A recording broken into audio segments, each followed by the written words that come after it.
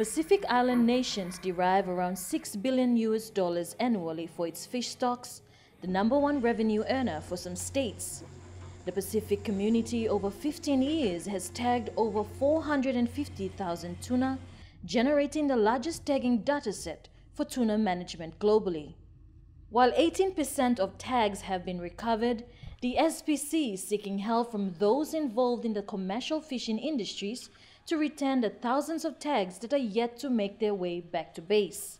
We are facing a lot of challenge to have the tag returned to SPC. We have a very large area where we're working in, a very large fisheries, and it's extremely important for the tag to be reported and retrieved in port. So we've got tag recovery officers employed in ministry as well as industry that are meeting tag finders all around the region to provide reward, validate the data and collect the information.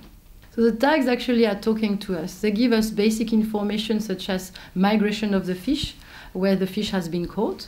Also give us a growth rate because people are measuring the fish, so we know the lengths when they were released and the lengths when they were recaptured. But also it gives us information about the fisheries impact, how much fish are actually taken by the fisheries. Due to COVID-19's effect on tourism, many Pacific countries are turning solely to fisheries to provide the much-needed revenue to sustain their own funding requirements. With the added pressure on this resource, the SPC has launched its 2020 tagging strategy into the vast Kiribati exclusive economic zone and the surrounding high seas. It will also provide the first opportunity to collect data on tuna from the Phoenix Islands protected area, where fishing has been banned since 2015. This 15-year tuna tagging program has contributed significantly to the region becoming a global leader in the sustainable management of its tuna resources.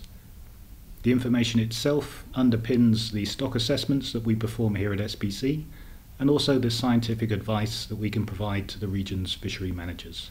To retrieve the data faster, the SPC is offering cash rewards for returned tags, up to $250 for an archival tag. Improving the retrieval rates for these electronic tags will be crucial in ongoing efforts to monitor and manage the health of this vital regional resource.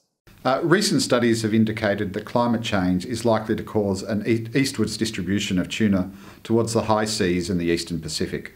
Our electronic tags are one of the tools we have to monitor how quickly the impacts of climate change are occurring. SPC is encouraging those who recover a tag to inform their fisheries department or fill and upload a form to SPC's tagging website to get paid.